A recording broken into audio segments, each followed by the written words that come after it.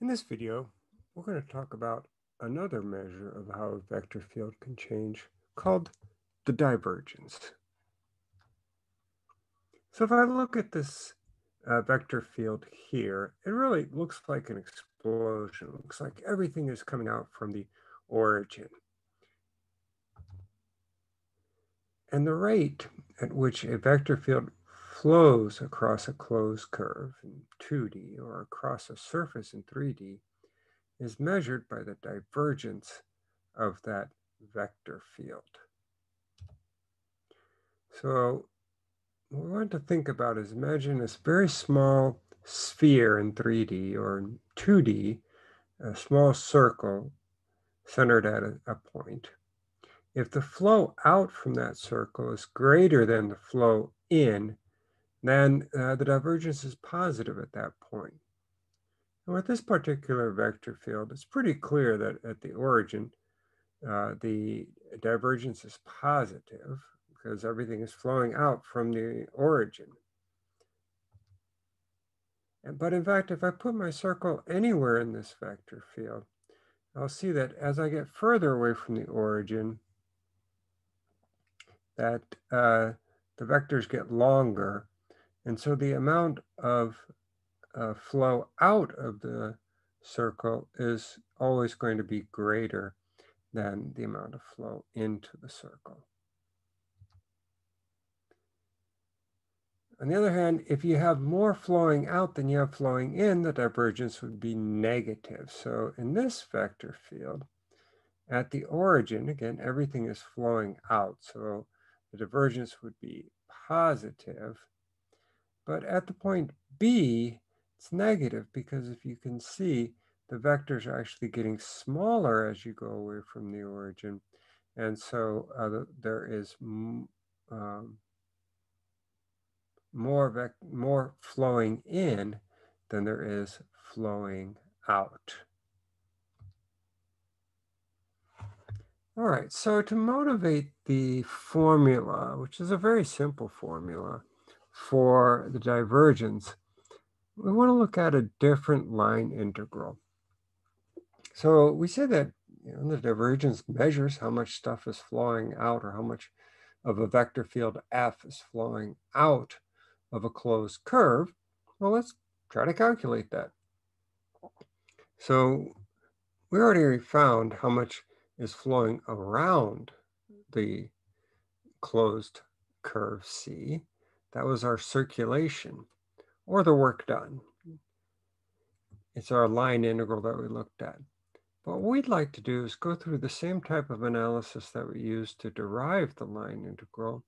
But now we're interested in how much is flowing out, not along, not in the direction of C, but flowing out of the curve C. So we're going to repeat most of the same steps that we did before. We'll start with a parameterization of the curve. And so that parameterization is valid between A and B. So we'll partition that A and B into n equal parts, subintervals that have the same length, delta t. And we'll let t sub I equal A plus I times delta t. And then we'll go ahead and let the point P sub I be the head of the position vector R of T sub I. And delta S sub I is going to be the length of the arc between Pi minus 1 and Pi. And then we'll choose a sample value between T sub I minus 1 and T sub I. We'll call that T sub I star. And so we're going to estimate the amount of F flowing across this small curve from Pi minus 1 to Pi is about delta S sub I, so the length of that little curve, times the component of the vector field at that sample point in the direction of the outward unit normal vector at that point. So we've got the curve broken up into multiple pieces, and we're looking at the ith little length right here. We've picked a point in between there. We've got our unit normal vector. Here is our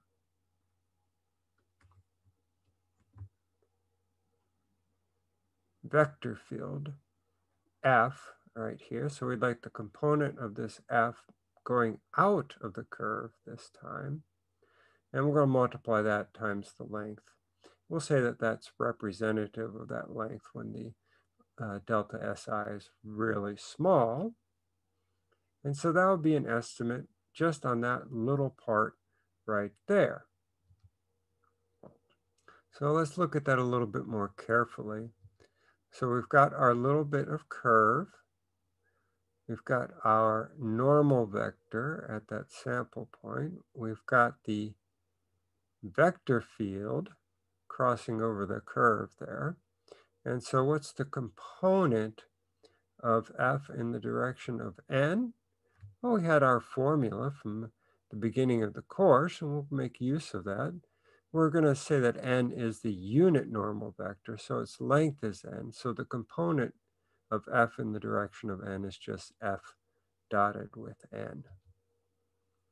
And so to estimate the total outward flow, well, I just go around in each one of those n curves, pick a point, and then calculate the component of f in the direction of the outward unit normal at that point, multiply it times the length of that little bit of curve, and then add those all up. So that's a Riemann sum. So as we let n go to infinity, we're going to get this different line integral. And so we still have our function f, but now we're dotting it with n, and we're taking the line integral with respect to arc length. So again, okay, we've got an expression here. It hasn't quite led us to the formula for divergence yet. Let's just look at this line integral a little bit more carefully. All right, so remember that the unit tangent vector is just the tangent vector r prime of t, where we have r is our parameterization, over its length. And the components for a plane curve would just be x prime of t and y prime of t divided by the length. Well, for the unit normal vector pointing out from the curve, we can easily verify that its components should be y prime of t and then negative x prime of t. We can just take the dot product between n and t and verify that it's 0, meaning that they are orthogonal to each other.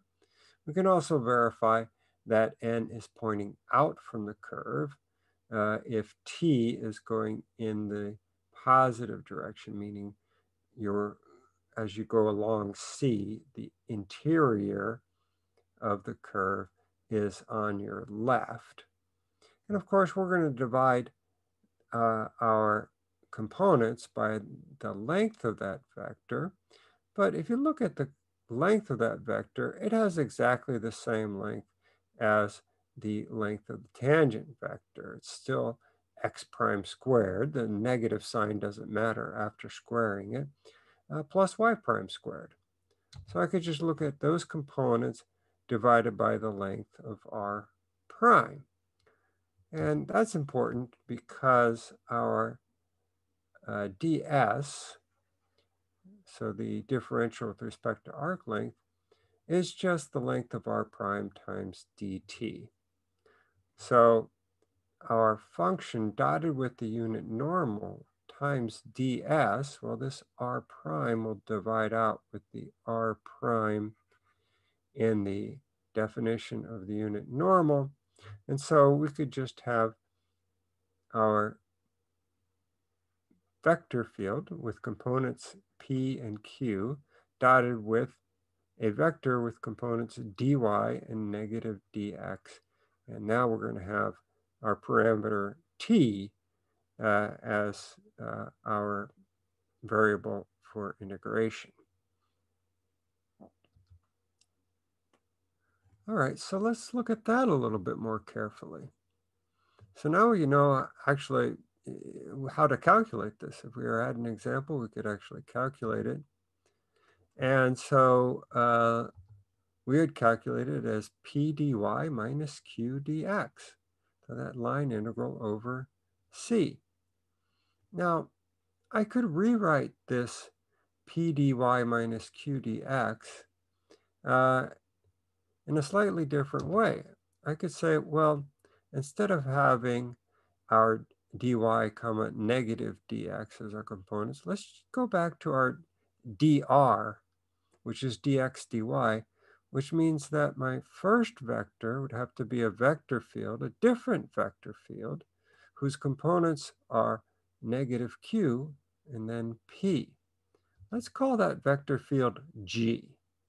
The vector field whose I component is negative q and whose j component is positive p. Now, that can be a little confusing here, so I'm going to call its I component p hat, its j component q hat, because that's what we're used to seeing, p's and q's in that order. But just keep in mind that p hat is negative q and q hat equals p. So if I use Green's theorem with this G vector field, then I would say that the line integral, so this is the usual line integral, the circulation of G about C, would be the double integral over R of the partial of Q hat with respect to X minus the partial of P hat with respect to Y. But Q hat is just P, and p hat is negative q, so that would be the double integral of r of the partial of p with respect to x. Now p is our original component function in the I component of f, and q is the j component of our original function f, dA. But now we're adding them together. We're taking the partial of p with respect to x, the partial of q with respect to y, adding them together. And so our new line integral could be written as this double integral.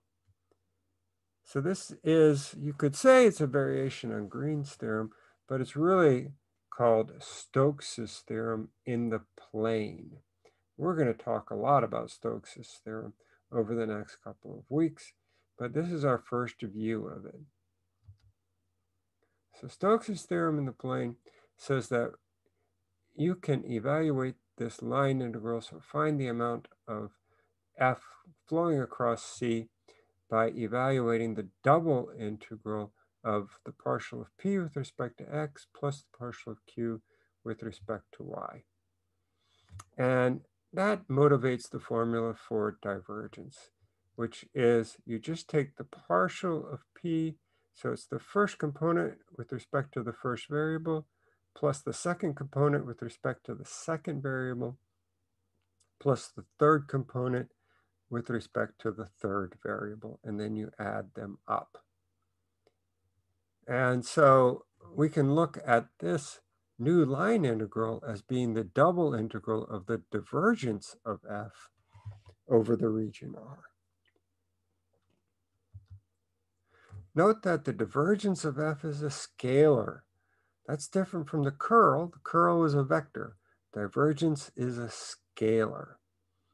Now, when we learned the formula for curl, we said, oh, well, curl, we can use the same memory aid we use for the cross product. We said it was that del vector cross the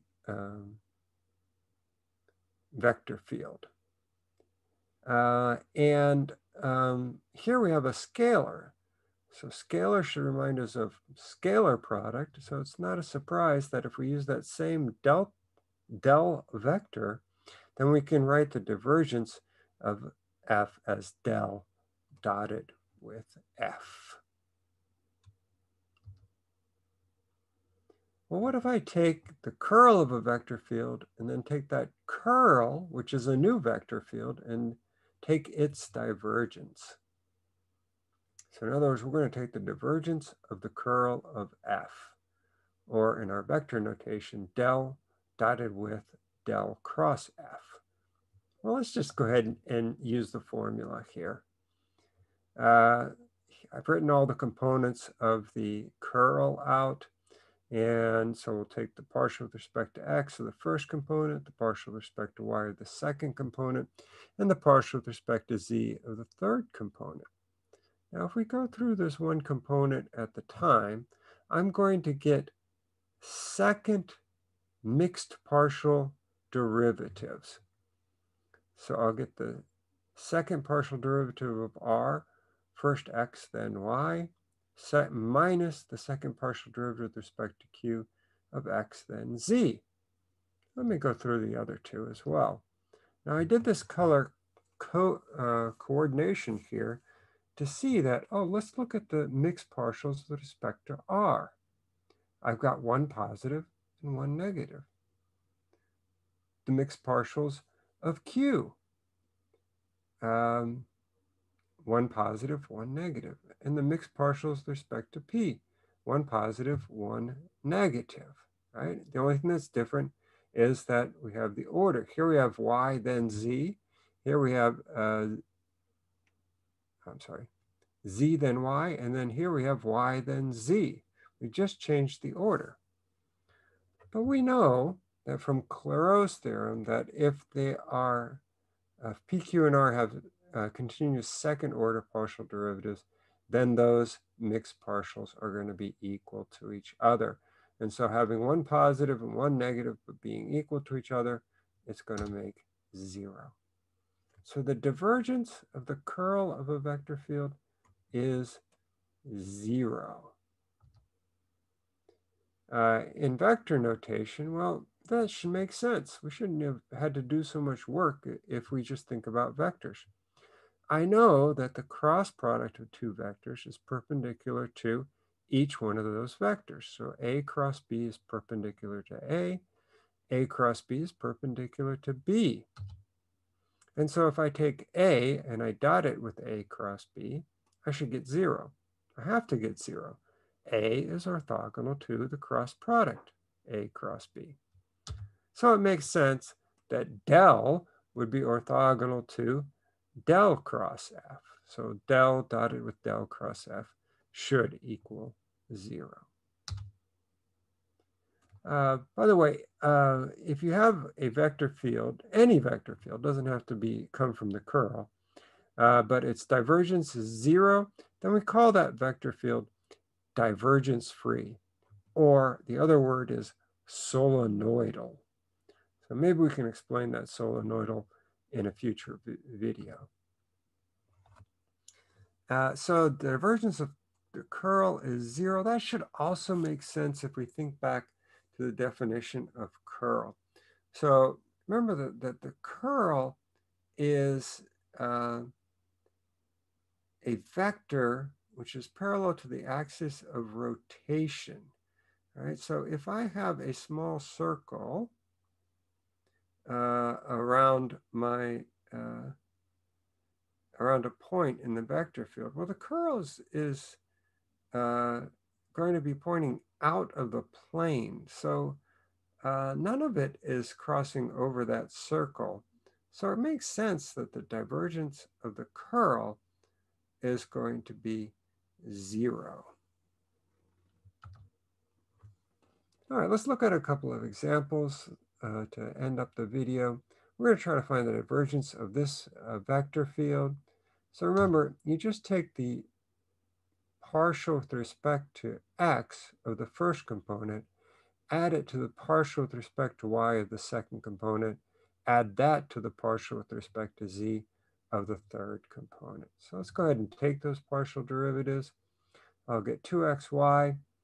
There's no y in the second component, so its partial with respect to y is 0. And then the last partial with respect to z of the third component is y squared. So you just get 2xy plus y squared. Much easier to remember than the curl.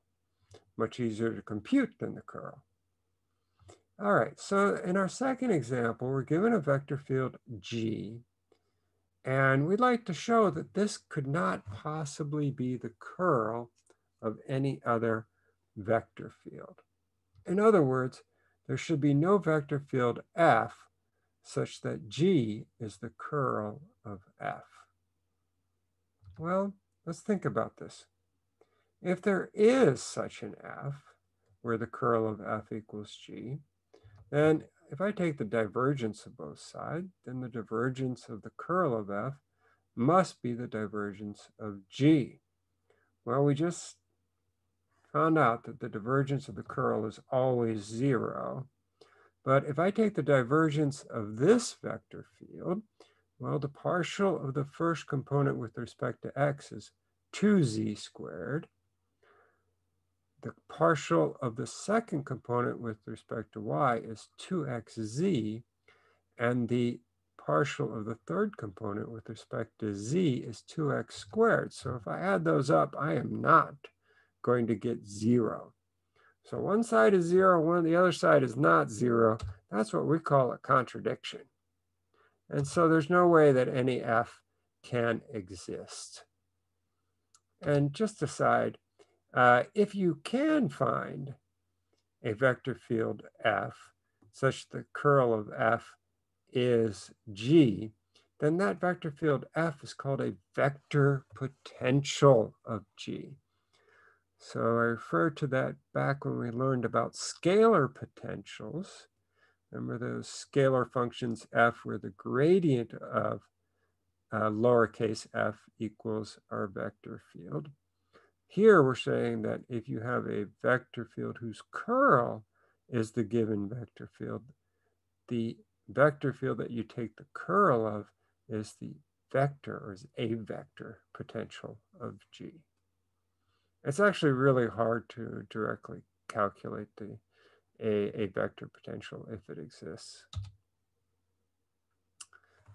And that ends our video on divergence.